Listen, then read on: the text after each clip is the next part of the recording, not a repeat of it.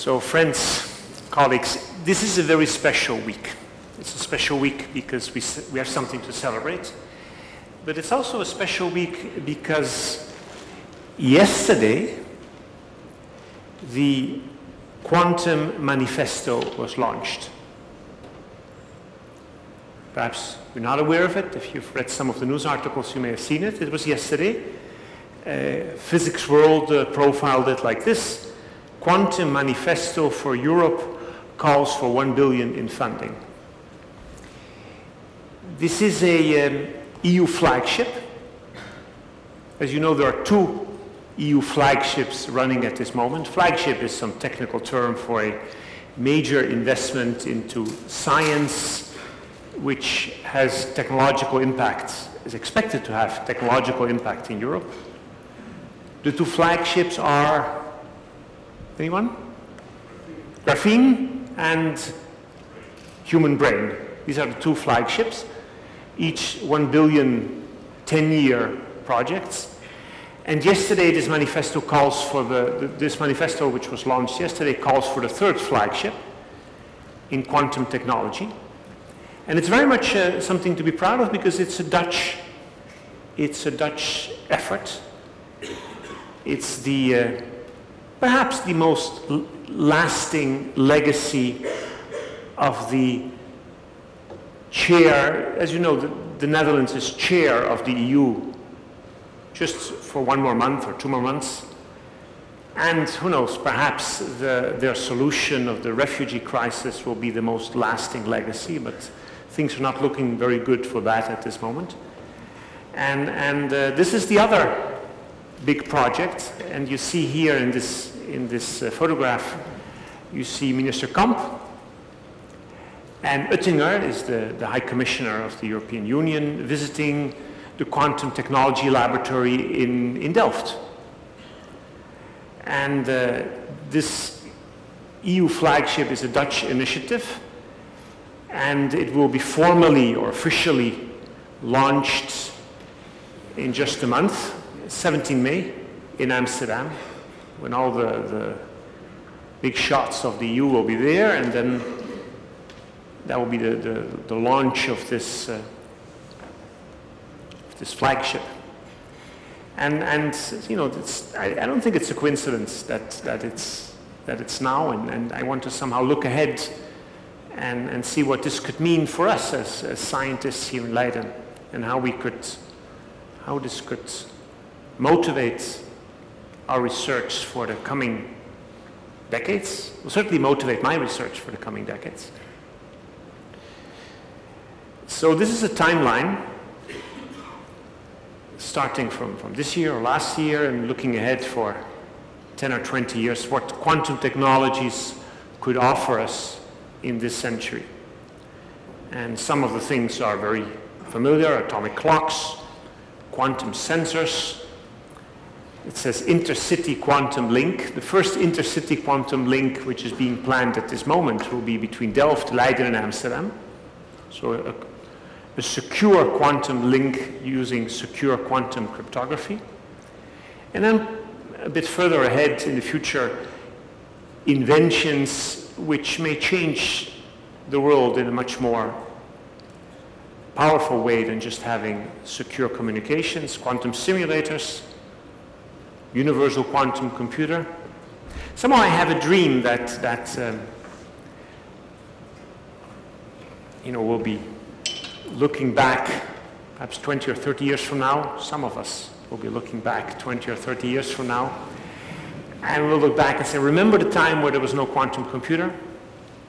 When if you had some rare disease, you know, just by trial and error, you would have to find this one enzyme which solves this deficiency, and now we just calculate it. And so there's this whole list of illnesses, this whole list of diseases which are probably curable as a matter of principle, but we have to find the right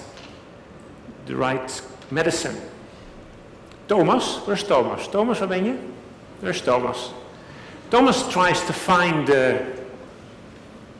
cures for diseases, rare diseases. So he has like recipes, very long recipes, which last 3 months. And then at the end it will work, or typically it does not work, and then he starts again with another recipe, and he's been doing that now for 4 years. And then he will get a PhD.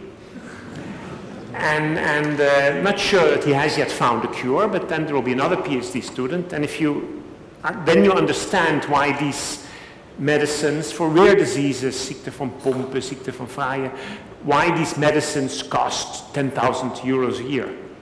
Because of trial and error. And I have this vision that in the not so distant future, there'll be a whole list of diseases where we just calculate the cure. And we'll look back and say, imagine when we didn't have a quantum computer. Just as now we look back on the time when we didn't have antibiotics, we didn't have... Of course, this is somewhat a vision, but that's the vision at least which is being sold to our policymakers, to Minister Kamp and Oettinger. That's what we're telling them. And that's why we're asking for 1 billion. Now, this is very much 21st century technology, but what's interesting is that its roots go back almost a full century. The workhorse of quantum technology is this concept which is called entanglement, quantum entanglement, which goes back to 1935. It was discovered, if you wish, noted by Albert Einstein, who thought this is such a weird thing, quantum entanglement. This shows that quantum mechanics cannot possibly be correct. He called it spooky action at a distance, some weird thing. Entanglement is some sort of bond between distant objects, a bond which is unmeasurable. Imagine that I will tell you that there's this thing which we call the human soul. It's there. It's what distinguishes, for example, people from animals, the human soul. But there's no way you can possibly measure it. It doesn't emit radiation, you cannot weigh it. There's no way whatsoever in which you can measure it. Then you would say, okay, the human soul may or may not exist, but it's not in the domain of science. It's in the domain of, certainly not in the domain of science. So now I tell you that there's this object here which has a bond with some distant objects, perhaps in some other planet, but there's no way you can possibly measure this bond. Just mathematically, the physical theory forbids you from measuring this bond. Then you would say, well, the bond is not there. And this is what Einstein objected to, this entanglement. And so what happened is, since 1935, philosophers thought about this. What can you do with this strange bond which you cannot measure, but which somehow still has consequences? And they wrote books like, the God effects, not for nothing, because you're very much going into this area of the soul and strange things, science's strangest phenomenon. So entanglement was very much an issue which was debated by people interested in foundations of physics, philosophy of physics. It was something very weird. Some of us even tried to remove it from the theory. Geert het Hoofd, this is still his major preoccupation, to remove entanglement as this strange, unmeasurable bond. And something has changed. Something has changed just in the last 10 years. And what has changed, the best way to somehow formulate this, is that now we have found a way to use entanglement to make money. Now, I'm not mentioning this because I would be particularly interested to make money, but I think if you can have a company which makes money out of entanglement, then it's no longer in the realm of philosophy or theories which are interesting, foundational theories, but which somehow do not interest society as a whole. And we have found that entanglement is not just some weird thing which is in this theory of quantum physics, but that this bond, this magic bond, this mysterious bond, can be used to do all kinds of things, to calculate, to communicate. It's become a resource. This is the concept of the 21st century. Entanglement as a resource. A resource is this English word which means it's something which is like gasoline. It's something which you use. It's perhaps expensive, but you use it and then it's gone and you have to renew it. And so entanglement is something which you can use, you can do things with it, then it's gone, you have to renew it, but it's something precious which you can, a driver for industry. And this quantum manifesto is not about using quantum mechanics. We've been using quantum mechanics for a century. Lasers, transistors, they all use quantum mechanics as a description of atoms and molecules. Entanglement plays no role in the laser, in this computer. And the Quantum Manifesto is about using, in the 21st century, using entanglement as a resource to solve problems. And I'm not so much into technology, and my friends in Delft, they're very much into technology. I see entanglement not so much as something, as an enabler of technology, but also as a unifying theme in physics, in science actually, not just in physics. And this was recognized also by this study report by the DOE, that's the Department of Energy in the United States. They had their own nationale wetenschapsagenda.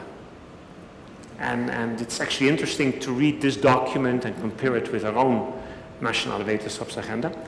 So they invited the experts in the field to identify the grand challenges in various fields of science, where entanglement would be the key concept that would resolve these issues.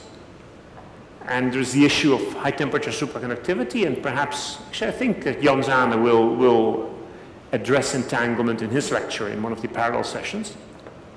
Very much a physics problem. There is astronomy and astrophysics, black hole. Some of you may know that there's this big paradox in black hole, which is called the information paradox. Black hole which absorbs information and somehow the information is lost.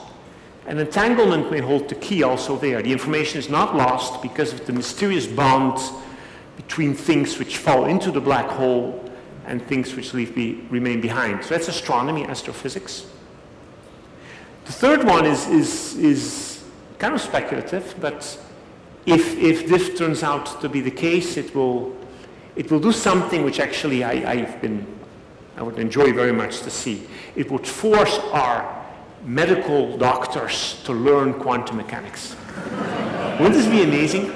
You know, many of us, I have a son who works in the hospital, and he's useful to a certain sense. He knows, you know, he can solve differential equations, and he's kind of like useful, but imagine that to understand cognition, we would need to learn about entanglement. That would change everything. Now, this is not as far-fetched as it seems, because there is a molecule. I'm not into the biological chemistry, but the molecule called the Posner complex, which has very long-lived entangled spins. And it might just be that this actually does play a role in cognitive processes. And I'm pretty sure that I mean, it would even be fun if one of you would try to do research. I mean, quantum cognition, if this takes off as a field, this will be a major game changer. So that's perhaps a bit speculative, but that's medicine, biology. Quantum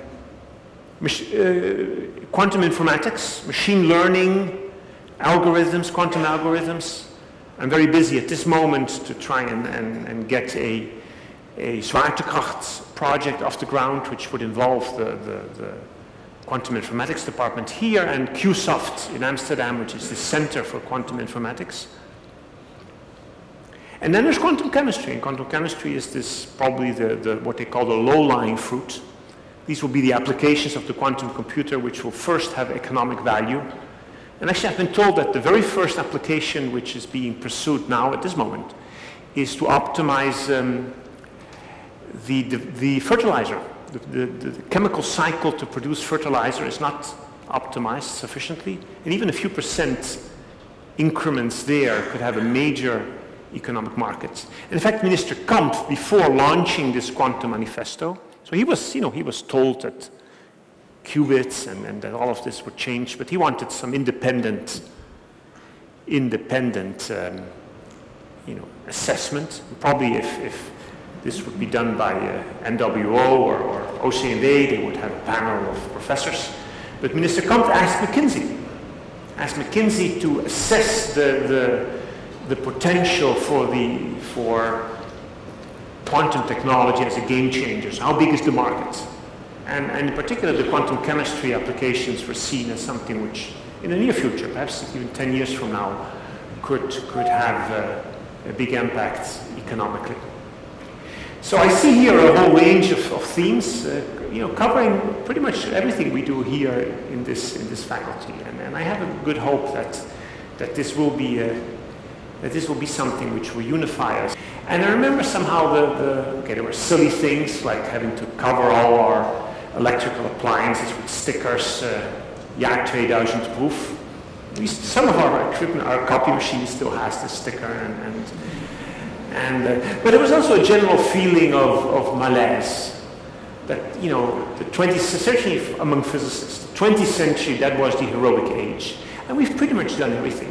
And there were people saying, if you have a son or a daughter who's into science, don't advise them to go into physics. It's over. Of course, we've seen that. This was also what happened in 1900. And the year 2000 was just like that. And things have changed a lot now. No one will say that now. And I'm pretty sure that, I have this great hope that we'll look back 50 years from now and see how entanglement, how quantum technology changed the 21st century. And perhaps this is also something which we'll be celebrating 100 years from now when we have our third centennial. Thank you.